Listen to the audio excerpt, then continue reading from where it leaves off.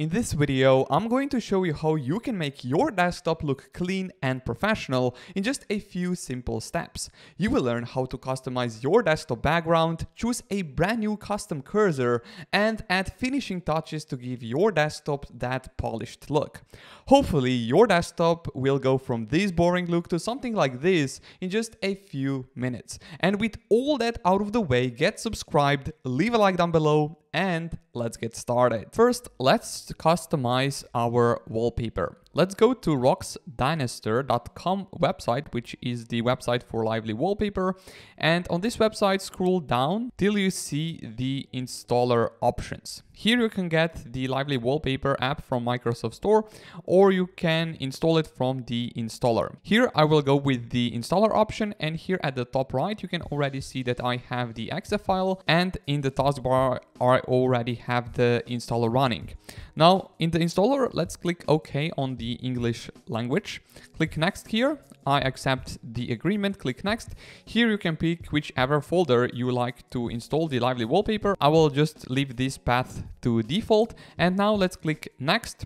Here I will uncheck create a desktop shortcut, and I will leave checked start with Windows. Now let's click next and install the LivelyWallpaper app. After the installation, I will leave checked launch LivelyWallpaper and click finished. Here in the LivelyWallpaper, let's pick a simple wallpaper which is called Rain.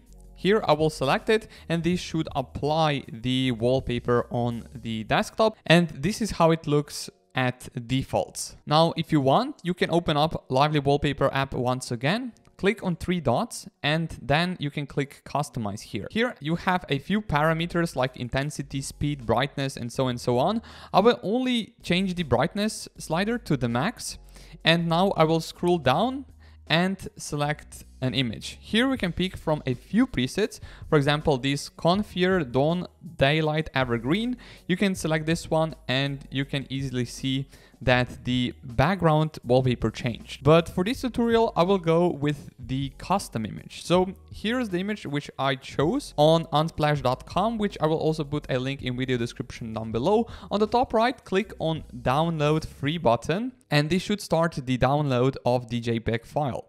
Now let's open the LivelyWallpaper once again. Click on the three dots on the Rain wallpaper, click customize, and then on the image, you can click this icon to select a custom image for your wallpaper. Now I will select downloads folder and select this image which I got from Unsplash. Click open here, and then you can close this window and also close the LivelyWallpaper. And this is pretty much it for the LivelyWallpaper app for this tutorial. I think that the current wallpaper looks absolutely slick. And now let's customize the Windows 11 cursor. Let's open up this website, which is also linked in video description down below. And for this tutorial, I chose Windows 11 Cursors Concept version 2 from Japri Creations. So this pack is completely free, or if you want to use the paid version, which is Concept HD from the same developer, I believe it is €2 for this paid version, and I think it's totally worth it. So for this tutorial, I will go with the free version. You can see here. Now let's click on this green download arrow to get the zip file of the cursor pack. Once you have the zip file, let's open it in the File Explorer Downloads folder by clicking this folder icon here. Inside the File Explorer, let's right click on the zip file, click Extract All here, and then extract once again. And here in the extracted folder, you can pick from the light version or dark version of the cursor. Here I will go with the dark one. So let's open up the dark folder. Here I will go to the cursor folder, and let's right click on the install file, and then click install here, and click open. Click yes on the admin prompt, and this should install the cursor.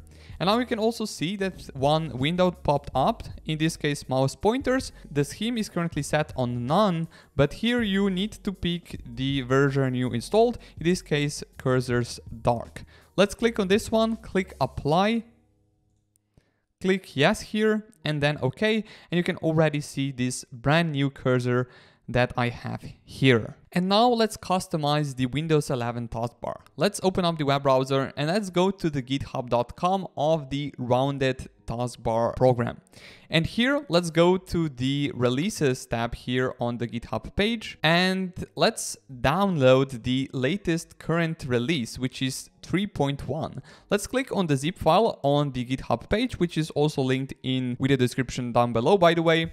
And now let's click on this folder icon on the top right to get into the File Explorer Downloads folder. Let's right click on the Rounded Taskbar zip file. Let's click on the Extract All and then once again extract. Meanwhile, this is extracting. Let's create a custom folder inside the local disk C directory. So here I will create here new, click on the folder and I will call it tweaks. And now let's go to the extracted folder of the Rounded Taskbar here in the downloads folder. Let's right click on the folder and here select these scissors to cut this folder. And now let's go to this PC, local disk C and tweaks folder. And now let's paste it inside here. And now we have Rounded Taskbar inside this directory. Now let's open up the Rounded Taskbar folder. Here you need to search for the Rounded Taskbar exe file, or if you don't see the ending of the files, you can go here to the view, you can click here show, and then file name extensions. You need to enable this option, and now you can see that Rounded Taskbar here it says .exe file. So let's open it. And now you can already see a few changes being made to the taskbar when opening the Rounded Taskbar. Here we have the welcome screen. Here I will click OK. And now here I will change a few of the options. Margin, I will select the margin and set it to 2. And let's say the cordon radius to something like 20. You can click here apply. And you can already see how the taskbar has this rounded shape. If you click on advanced here, you can select dynamic mode. Here I will uncheck show system tray, but I will check show system tray on hover. I will also enable fill taskbar when maximized as well, and also fill taskbar on alt plus tab. With all these options being inserted, let's click apply here. And now you can see this glitch with the Rounded Taskbar. To solve it, you can just right click on the taskbar and select taskbar settings. You can then scroll down and select here taskbar behaviors. Under the taskbar alignment, select it to the left.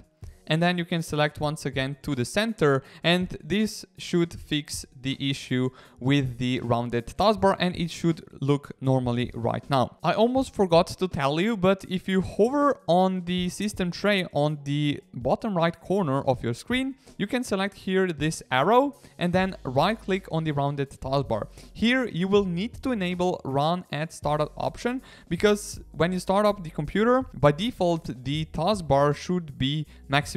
But when the Rounded Taskbar is running at the startup, it will always look something like this dock at the bottom. Now, before installing any of the Rainmeter skins, I would assume that you have Rainmeter installed, because the installation is pretty straightforward. And now let's open up the web browser and install the first Rainmeter skin, which is called Mii Power. Here on this website, let's scroll down and click on this download button. On the top right, let's click on this miipower.rm skin file to install this skin. And now let's hover on the system tray. Let's open the Rainmeter here. Let's go to the Mii Power folder. Here select the power folder, and here I will go with the black version and double left click on this b.ini file. Let's double left click, and here you can already see the widget.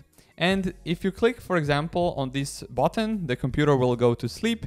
You can shut down it or even restart your computer with this widget. Let's go to the web browser and let's install the second widget, which is called Mond Rainmeter theme. Now here I will select 24-hour clock. The text color I will change to dark. So here you can select here the black color, click OK. Let's close the settings. Now you can right click on the widget you do not want to use. Here in this case, this media player, the recycle bin, and we are pretty much left with this date and the clock widget on our screen. Here I will right click on the widget and then select edit the skin. And down below, I will delete meter date option. Here I will also delete meter 12-hour clock as well as meter 24-hour clock. And we are just left here with meter day. Here at the top, we can change the scale of the widget. Here I will go with 2.00. And then on your keyboard, you can select Ctrl+S to save the file, or you can go here on the top left to select the file, and then you can select here save. Now you can close the notepad, and the only thing left to do is to right click on the widget and then refresh skin, and you can already see the bigger widget on our desktop. So I will put it somewhere here, and this is pretty much it for this skin. Let's open up the web browser once again and let's install the last Rainmeter skin for this tutorial, and this one is called MontereyRainmeter. Here on the GitHub, let's click on the releases here, and now let's select this .rm skin file, and once you have the .rm skin file, let's click open and install it as you see here. I will go to the widgets, and here I will select the clock. And here, click continue. If you want, you can right click on the widget and then select here white option. And I will place this one here near this first widget which we created. And now under the appearance, you can also change, for example, the theme of the widget. You can select, for example, the color here or the dark version, but I think that the blur one looks the best. Let's go to the widgets here and let's add a few more to the desktop. I will add notes. I will also add reminders, and I will also add the calendar. Now let's move the calendar somewhere here.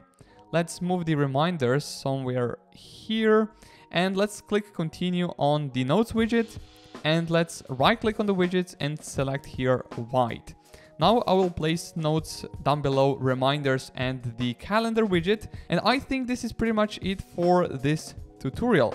Thank you so much for watching, and if you haven't already, drop a like down below, subscribe to the channel, would really mean a lot to me, and of course all the required files for this tutorial are also linked in the description down below. Once again, thank you for watching, and I'll see you all in the next video. Peace.